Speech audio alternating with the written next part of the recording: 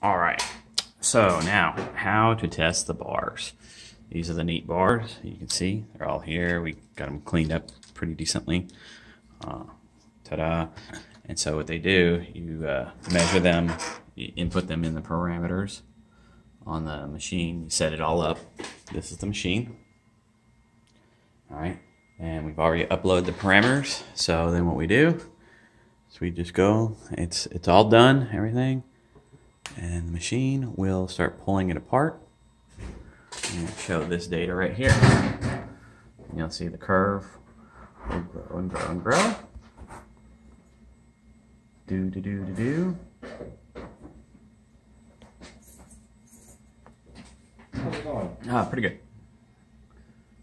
Doing a video on how this stuff works. And then you'll watch it go down, and it's elastomeric. Yeah. Well, the material isn't necessarily an elastomer, but it will stretch out. And you'll get this long curve. It goes back down, and it'll keep going. You can see.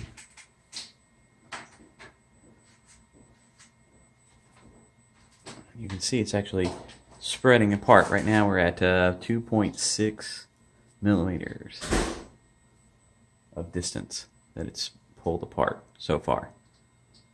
And there it goes. It went down to 50% failure strain, so there you go. And you can see, here's the data.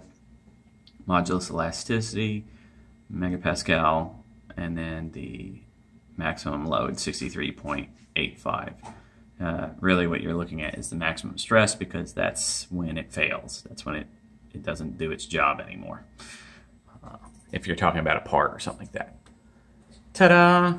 And it's that simple.